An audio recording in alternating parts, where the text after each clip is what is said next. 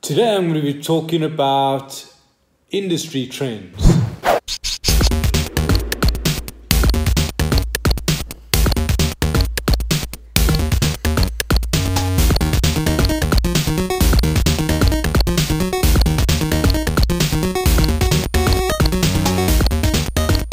Everybody's so excited about the design trends of 2019, but do they actually matter?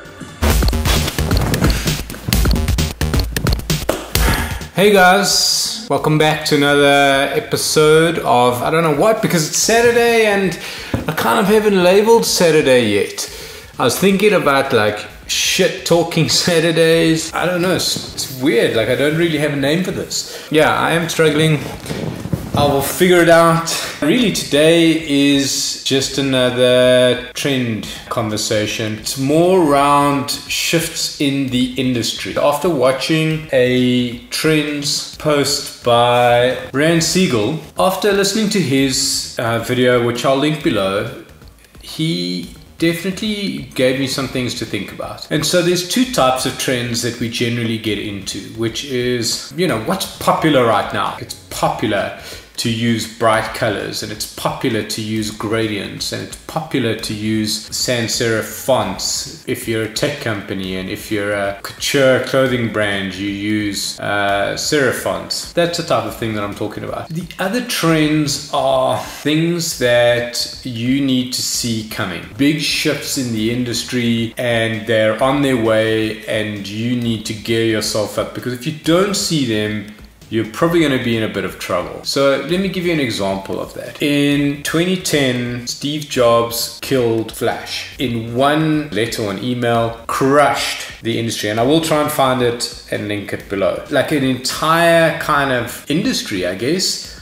of Flash guys. Broke my heart. I genuinely felt heartbroken when Steve Jobs said that he would not support it on iOS devices, and that Flash is pretty much crap, and each a processor and that, and it hurt because I believe there were ways around it. The thing there was a shift was coming. Apple was no longer going to subscribe to using the Flash player. The next thing was HTML5, and that meant that I had to brush up on the skills I hadn't used in almost 10 years, which is building pure HTML websites. And that felt so backwards for me. Almost 10 years later, I still don't feel that HTML sites are nearly as dynamic and rich experiences that Flash was. Not to say it was wrong. I actually agree wholeheartedly, despite my broken heart. I actually believe that it was the right move. And I love seeing how the people did get over it. Guys were pushed. And I think a lot of guys who were traditional Flash guys went out and created new businesses and new opportunities, which have shaped the industry into what it is now. And I mean, I love product design, and I'm glad that we're in design systems and that sort of phase. So you've got to see those big shifts in the industry and adapt to them. I'm not sure that I've kind of got this down, but I'm going to try and explain some of the things I'd like to see, or that I do see based on my own personal experience. I literally haven't read another article like pointing out these things, so I'm going based on things. I have watched one or two YouTube videos where like they're so long-winded I don't pay enough attention. Apologies. One of the first things that I think are going to be big going forward is the boutique agency. Boutique agencies can, one, specialize in something, which means customers are going to come with you because you specialize in a specific type of work, not trying to do everything, or you got a specific type of style that people are looking for. Given that all of the digital agencies were mostly consumed by traditional ad agencies, and they've failed to kind of shift in the right direction. I mean, they're not doing product design and things like that. They're still just doing brand, like marketing websites. Not that there isn't a need for it, but there's a very small need for that, and it's why they're not seeing huge success. They're not adapting. They're not adapting to new technology trends. They're not adapting quick enough. They're big beasts. There's not anybody kind of skilled enough like there that seems to be able to kind of get these things to work. I don't know of a success story. If you do, please let me know in the comments below. I'm glad to hear it. I'm glad to have this conversation, a healthy conversation about it, because I feel that I was part of a failing industry when I was doing digital in the ad industry, despite all its promise. If you've got the opportunity to set yourself up, do something very unique. There's people who are sitting in corporate environments and they have great skills, and those corporate environments are limiting their talent and opportunities. So breaking away, starting your own place where you focus on that niche thing could probably be huge, because I see a trend where corporates are going to take specialized things and hire specialized boutique agencies to deliver on that. A phase of design is moving out of these big corporates that have set up these huge design teams. Now, I'm not talking about their failure to centralize design. I still believe that needs to happen. I feel it's a huge failure that they are setting up these design teams in different departments and everybody's starting to go back to being schizophrenic again, because there's no consistency across the design language. I'm not a huge fan of that, and I'm not talking about that. That's a mistake, and they will realize in 2 years' time, and they'll be 6 months to a year behind where we are right now. What I am saying is that there are sometimes problems that need to be solved, and trying to solve them internally can sometimes be the problem. So there are companies like AJ and Smart who you can go to, and they will work with you to do a design sprint and growth hacking to get your product going. They don't actually do production as far as I'm aware, but they do actually help you through a sprint and quite rapidly solve a problem with you. And where I'm seeing this, I'm not sure if, I think they do go to some of their clients, but I think they also then bring some of their clients to them, and they do great workshops on this, and any company would be smart to use them. There's also companies like PwC who have an experience lab. You know, these things are very useful to take people out of the environment, away from all their daily tasks and noise and things like that, and get them into a different environment where you kind of pull them along, drag them along quickly with the right people. The right people are in the room, and you very rapidly produce something that you could then take it back to your company, where you could probably then get your centralized design team to execute on that better. Storytelling is at the heart of most of what we do, and who better than these amazing talented creatives to be coming up with great stories. So I think if there was a little less relying on media up front to dictate where you tell your story, and you rather figure out the right story and integrate it into the problems that you're trying to solve and the products, I think then you're going to have better solutions. Which brings me on to my next thing, leveraging stories to drive your product. What I mean by this is that when you design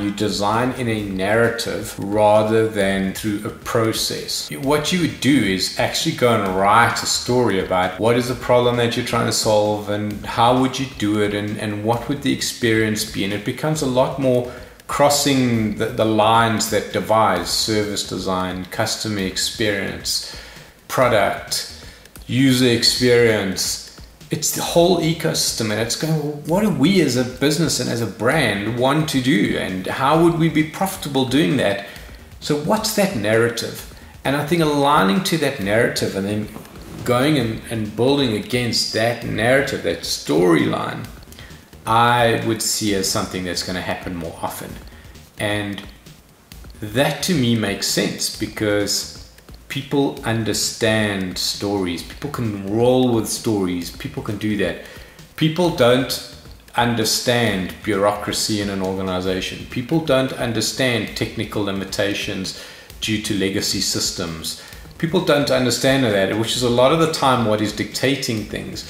Whereas when you have a solid story to align to, then no matter what, everything else has to work to support it. And that includes, everything from the ideation to the build, to the execution, to the follow through, to the awareness campaigns. Everything is part of that narrative that you put out there. I think of marketing departments who I've often said I believe are pretty obsolete, and I think that they probably don't have a space anymore. Where they are in organizations, I think they should probably fall under the product and design teams. And it brings me to my next subject, which is content creation. I think, this is a big thing. Content personalization and things like that are stuff that marketing people should be thinking about. And they should be thinking about it at the same time that the products are being created. and part of that story that you're trying to tell. If you started doing that early and in the product room where things are being created, I think you'd have a better piece of content, because you would actually have something for everybody. So let me tell you what content could be. Content could be all the pieces of collateral you need to go and communicate what problem you've solved and how it can enrich people's lives, how you can be of service to them. So all of those pieces of collateral are part of content. Content can be a narrative that people subscribe to that makes them believe in your brand and makes them believe in your product, plays on the emotional state to believe in you, go with you. But content could also be putting out a story of how did we get there? What is it like working here? What are the things we believe in? How do we add value? And I think all those things, like releasing a video of going, cool, this is how we created a 5-step sign-up process in the app and what the hurdles that we went through. That shows great thinking. It shows what the organization is about, which is good for recruiters. It's good for attracting more interest in the industry.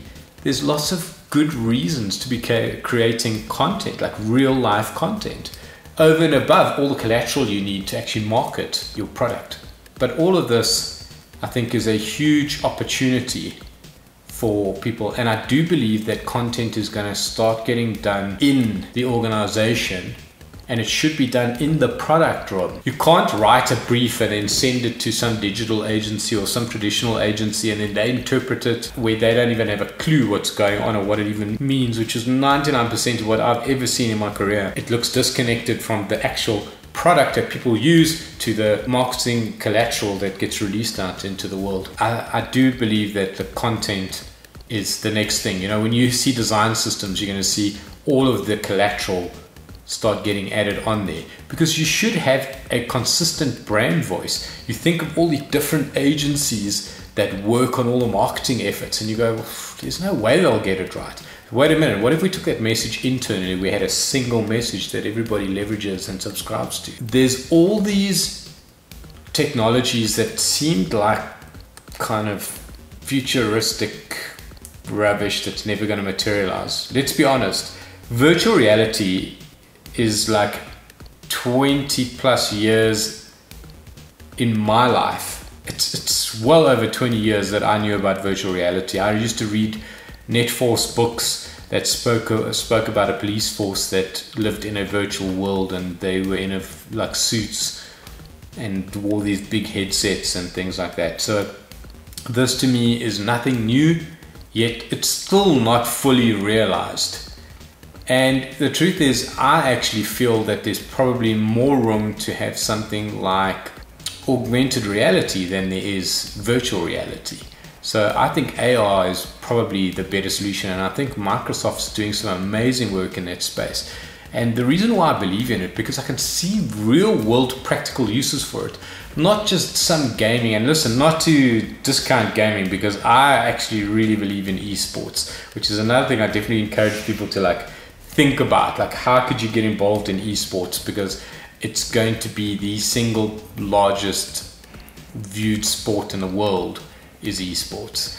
Just watch the space. Yeah, I think that augmented reality is practical. I can see doctors using it. I can see, you know, drivers using it. I can see all sorts of people using these headsets more practically. I watched a demonstration the other day, and it was amazing how many TV screens this guy could have, like in his, his augmented space. And it was so easy to just jump between them and change your view and bring them forward and backwards, and put them in spaces in your home, which is how you would be. I still struggle with it because I actually like a real TV. I really want a TV that it's beautiful and it's just something I like. But I think we are going to have homes that no longer have TVs. We're all going to be walking around with these headsets, and still they can stick a chip in us. But that sort of stuff is what I'm talking about, tech stuff. So other things that along those lines are voice control devices. They're everywhere. It's a huge thing. You've got to have strategies to address this. You've got to be thinking about it. You should be having these things lying around the offices or giving your staff to use in their homes so they can experience what it is to. Then there's self-driving cars. and flying cars. And these things are going to be everywhere in the next, I think, 5 years. Maybe I'm being ambitious, maybe I'm not being ambitious enough. But I think that definitely these things are going to be there. So now you got all these technologies that are becoming a reality. You know, it's very much the Jetsons. I didn't even watch the Jetsons. So, but it's one of those things where it's this future world where you just talk and things happen, and you just climb in your flying car and just step outside and you get in a driverless bus. And these things are all very cool, and they all need interfaces. And that's something that I'm going, wait a minute, how many designers that I know are actually designing for this? And who are the designers that are designing for this? Because is the same thing going to happen that happened with products? So what I'm talking about is that with a lot of products, the first people to ever design products were actually developers and engineers. So you had a lot of really ugly looking apps, and you had things like these UI kits and things like Bootstrap and material design that were ideally designed for these engineers because there weren't enough designers to actually put this stuff together. The problem with them is they're not on brand, and it's lazy, and it doesn't speak volumes about your business. It speaks volumes about the people who designed it. They were able to release something because they could build it. Are we going to have these engineers and developers who are actually working on the stuff that is required to drive these flying cars and these buses and things like that? Like, who's thinking about these? Who's writing the narratives for these things? Who's designing the experiences? Who's doing all of that? Because right now I've got a sneaky suspicion that it's probably developers and engineers, because they're the first people to get into that sort of thing. So I see that as a huge opportunity. I think that we need to get out of this space of designing apps for your phone and building websites and start thinking about doing UIs for self-driving cars and building experiences for how you would automate people stepping into driverless cars and stuff like that. I agree that we do need to watch out for big shifts in the industry, that if you're not changing your skill set or business model or things like that in time, you're going to be in really, really big trouble. And at the same time, you know, I predict some big changes in how things are being done as they currently are. I'd love to hear your feedback about things. Thanks for watching. Subscribe, like, leave a comment, and stay cool.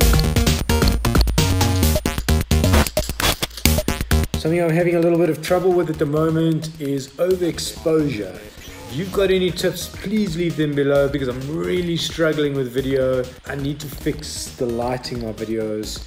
Audio seems to have gotten better. I sometimes have a few gremlins that creep into the microphone, but for whatever reason I'm getting so much overexposure, and no matter what I do with the camera, how many tutorials I watch, locking things and so on, it's still causing me trouble.